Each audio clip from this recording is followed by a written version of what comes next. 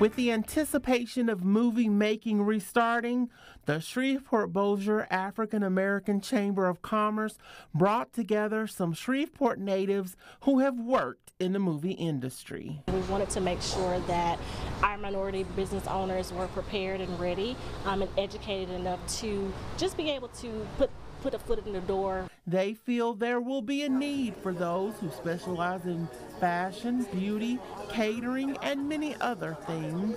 A lot of these people travel with their children, and they are on location for many months. And that's a long time to be away from school. So I'm here because I want to show that Marquis VA's Learning Center is ready. Designer Tasha was on Project Runway season 15, lives in Atlanta now, but comes to Shreveport because she wants to support and encourage creatives here.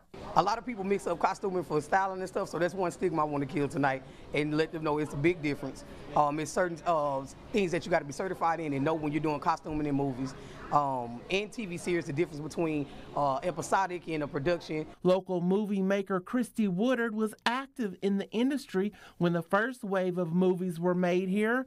She, like others who participated, provided information to attendees on how the industry works. So there's ways for you to get on the crew directory, and then filmmaking is really like a who you know type of business.